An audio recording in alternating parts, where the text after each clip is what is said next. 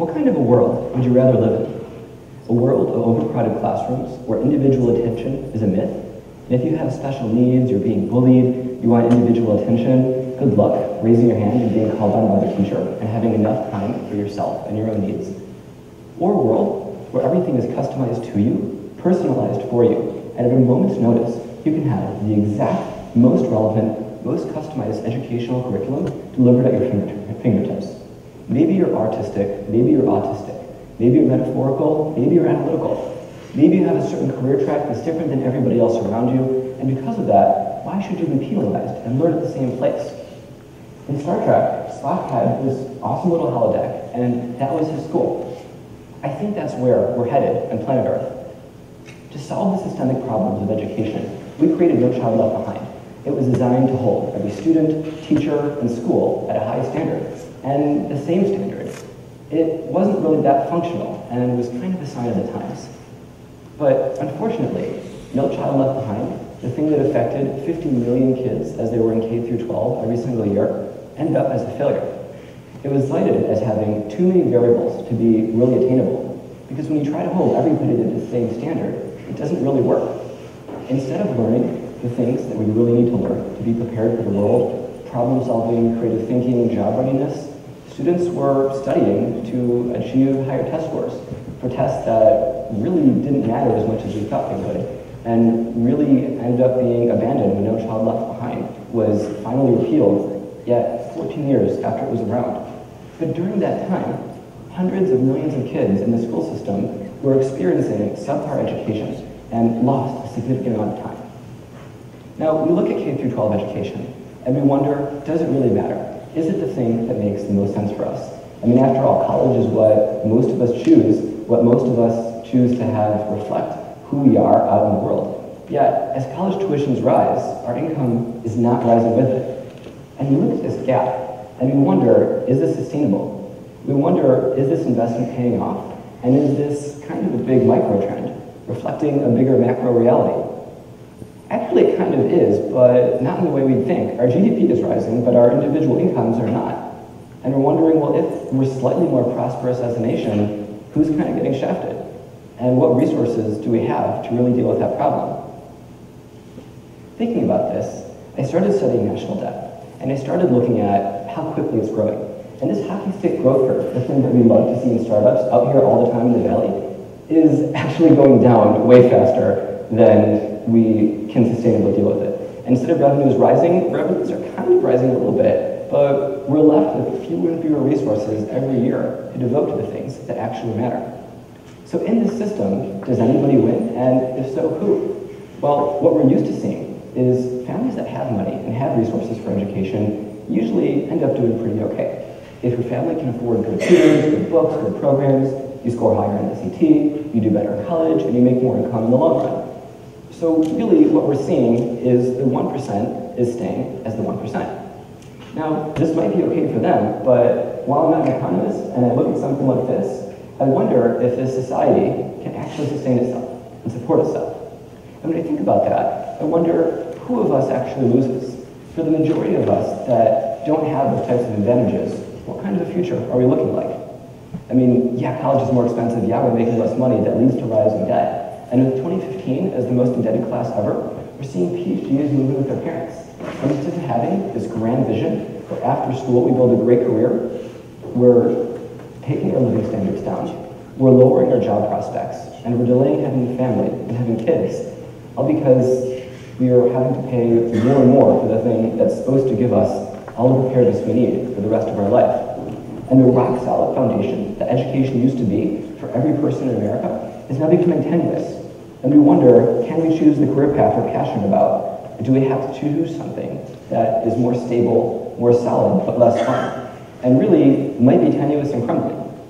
In fact, when we think about the ivory tower of college, and when we send it our prayers and our hopes and our dreams, one of the things that could actually be happening is that tower is starting to crumble. It's starting to become destroyed.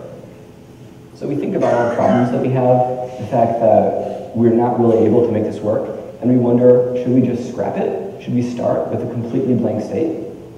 Well, there's other reasons why we need to learn as quickly as possible. AI is fantastic, it's growing really quickly, Yet, a lot of people say half of US jobs could disappear in coming years because of artificial intelligence. Now, while unemployment is not a new thing, it's becoming a bigger thing, faster than you might be able to deal with it. Foxconn is one of the biggest manufacturers of technology under Apple, and they just announced they're buying 1 million robots to replace workers in their factories. Now, that's a lot of jobs lost in a very short period of time, but it doesn't compare to what's happening with driverless cars. Yeah, it's great. Nobody wants to sit behind the wheel and struggle for hours during a commute and have all their time wasted while they could be more productive, and we're celebrating these advances, these technologies. But we're also seeing that they could also erase 10 million jobs. Whether you build cars, repair them, or work in the auto insurance industry, your career is at risk. And this isn't 10 million over a long period of time. This is 10 million within 10 years. Do we have the educational system for primary school, for secondary school, for continuing education to help all these people be retrained as quickly as possible? I'm not sure. What I do know is that in our society, everything that we can automate, we will automate. Except for education, which is kind of odd. We're still relying on human teachers, we're still relying on brick and mortar buildings, and this serves some people, but not everybody. And so for the rest of the world, what happens? So they just, the 99%, they just be unemployed, society crumbles? I don't know, but I do know there is some good news. And technological unemployment is actually profitable. In doing some funky math, I figured out that there's a statistical value for human life, and the powers that be have agreed that this is pretty much $9.4 million. So when we have to make the tough call with an insurance payout if somebody dies, making our buildings or roads or vehicles safer, this is the amount of money that we've settled on when we have to make that tough call. So at one life is 9.4 million, and all the auto deaths annually, we look at a massive number that's over half of our GDP. It's pretty huge. And while about 154 million people are employed in this country, contributing about $116,000 per value per person, if we divide that into our GDP, losing 10 million jobs is expensive, but not nearly as the savings we get from not having so many people die each year from the human error that causes vehicle fatalities. Now, this game isn't going to be realized immediately. There's probably going to be a crisis. People are probably going to be freaking out. This is a tough decision that we may not even have the choice to make. It might just be happening. But if we realize the good of this scenario, we might start thinking that technological unemployment, that getting rid of the old and embracing the new faster than before is actually worthwhile. That embracing these tough decisions might make a lot of sense. John Henry is an famous railroad worker in American folklore, and every single day and every single night he would pound the railroad ties, building them as fast as he could.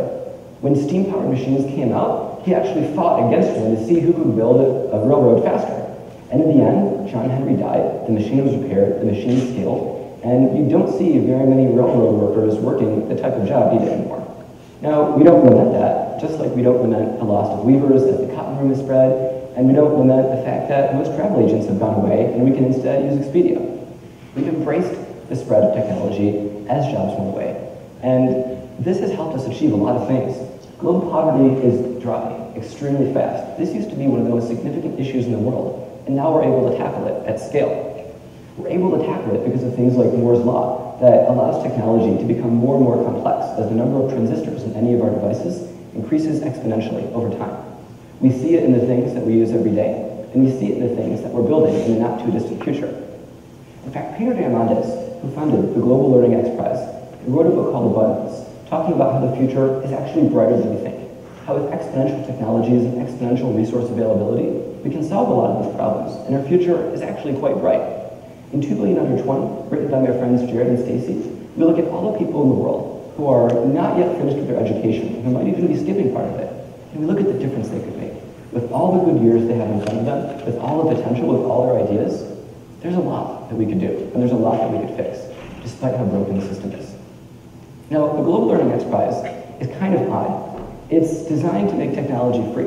It's giving away $10 million to anybody who can create software that can teach kids reading, writing, and basic math. Now, if you live in a crappy school district, or have a crappy teacher, or possibly none at all, this is a godsend. But if you do have that stuff, this technology could very well likely replace teachers and replace those schools. But I think it's needed because how else can we deliver the types of basic foundational education in a high-quality standard yet customized way to people all over the globe? And for the rest of us who are no longer in school, there's a lot of other resources we can look to. We're finding out about plants like the eco globe and getting enough scientific evidence to realize It can slow cognitive decline. It can improve memory. We can actually find pills like donepezil or Depakote that can help us learn as fast as kids. And for those of us worried about baby boomers or anybody who's a little bit older and becomes unemployed, well, we can think about the brain implants that doctors are working on that help us learn skills faster. Now, I'm kind of worried about things like this, and it opens the privacy versus security debate wide open, but there's always a dark side to technology, and the nice thing about this is it solves a problem that we may not be able to solve directly or any other way. In fact, thinking about AI, it might not be the source of global destruction and unemployment all of us think. According to Ray Kurzweil, a researcher in AI and director of engineering at Google, we might actually be able to merge with it and have hybrid thinking, where if we need information, we can pull it right from the cloud. Instead of doing a Google search, we can just have what we need at our fingertips. Learning might be different, but human relevance won't be. Usually, if something's wrong or something's broken, you replace it. If the bones in your leg are completely shattered or it's destroyed or possibly non-existent from birth, now we can do things like actually get new legs that work just as well, if not better, than what we had previously. But in order to do that, we have to think about what we want to sacrifice. Is there enough money? Is there enough time? Are there enough resources to go around? In one scenario of the future, where there actually are not, Matt Damon plays a factory worker named Max. And in Elysium, the 1% live in this beautiful satellite habitat with lush forests, beautiful golf courses, and clean water, while the rest of the world is overpopulated, dirty, and not all that nice of a place to be. In fact, a nurse, one of the few human jobs left, has to take her sick daughter and try to sneak into Elysium to get her adequate medical care. Yet, the powers that be can't help her. Instead of a fine or jail time in this version of society, you can actually get deported from the only place that you'd really want to be. How can we avoid that type of a world? If we're automating cars, do we automate cops? Do we automate social workers and psychologists, the people that we learn to and turn to for help? Do we become the proletariats that build our own grave as we build the robots that take our own jobs without really good, viable alternatives for the rest of us? These are tough decisions we're going to have to think about. And yeah, robots can detect sarcasm. It's kind of interesting. They can do things that we can do. What are we going to have to learn in order to overcome these problems? And realistically, what can we afford? We know our debt is massively high, so this is likely not a solution that's going to come from the public sector. We know that we only spend about 3% of our national budget on education. We have other priorities, and regardless of the ROI to society, the other priorities we've chosen to spend money on are continuously growing, taking more and more money away from other types of things. Triage is a concept that we've been used to. It's a concept we don't really like, but we do it when we have to. If you have two patients and they're both sick, in fact, they're both near death, and you can only save one, who do you save? Do you save the younger one? Do you save the person who can contribute more to society? The person whose life is more likely able to be saved? And it's a tough call, and we don't like to make it. We don't like to choose one life or the other. But when we're forced, when we're in a moment of true crisis, we make that call. And I wonder, do we have to make that call now? Does it make sense to be proactive? What really matters in thinking about education? What really matters in thinking about the future of the world? Do we have a future of abundance or a future of scarcity? Are we forced to look at the things where we don't have money, we don't have opportunity, we don't have jobs? We look at things like maybe money doesn't matter, maybe at a certain point, if you make more money, it doesn't increase your baseline happiness.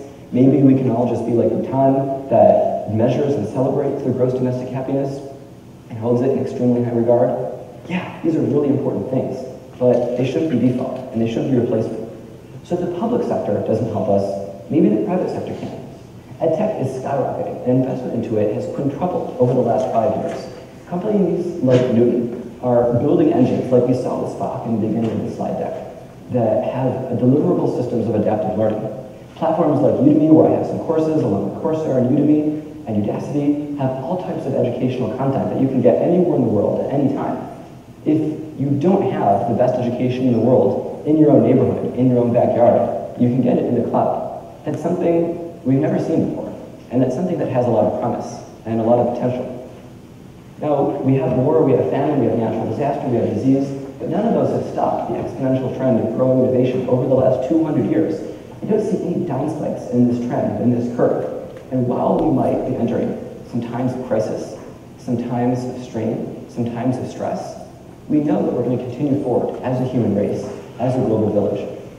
And there's organizations like Startup Grind, which are actually helping us make this change at a wide scale, where 400,000 entrepreneurs around the world can get the resources, mentoring, and support they need to support themselves financially, to make new technology that can impact others, and to create something when previously they had nothing. And that hockey stick of debt we saw actually does happen.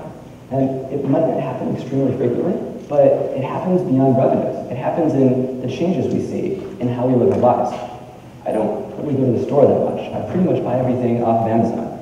And if we think about the companies that have exponential growth, we think about how quickly they scale. And we think about the types of people who enable them to scale.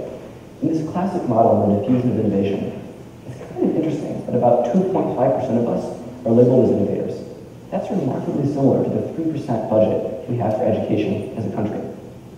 I think and propose that to make the types of changes as quickly as we need to shift this curve to the left. We need to increase the focus, the attention, the money, the resources, the time that we put into education so that we can have some hockey sticks in there. Not just companies making money, but companies changing quickly enough to get us out of debt, to get us learning what we need to learn. And when people find their skills obsolete, to get them retrained as quickly as possible. In our current world, we have broken down classrooms where students aren't really motivated, aren't really supported. I propose we do something kind of radical, that instead of living in that world, we think of a new one that we can build. We think of one that's scalable, that's digital, that's customizable, and we think of what we could do with it. We think of our current system and how resource constrained it is, how bloated it is, it's not that agile, and we wonder, does it make sense to take the surgeon's knife? Does it make sense to take this old, bloated system and do what we have to do? Now, it is shocking, it is difficult, it is painful, but after we do that, we can look and pick up the pieces of the world we used to have. We can think about the fragments of education, the fragments of teachers, the fragments of learning, and realize that while we don't have the Goliath we've been funding, we have something new. And I ask you, in building that system, what are you prepared to do?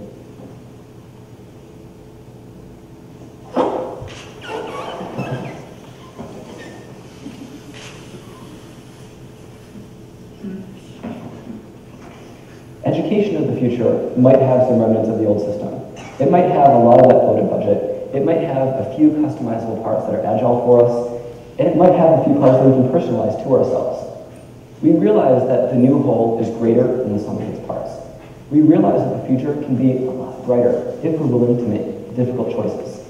So I take these ideas, I take these theories, and I offer them to you. And I ask you again, what type of world would you like to live in? Thank you.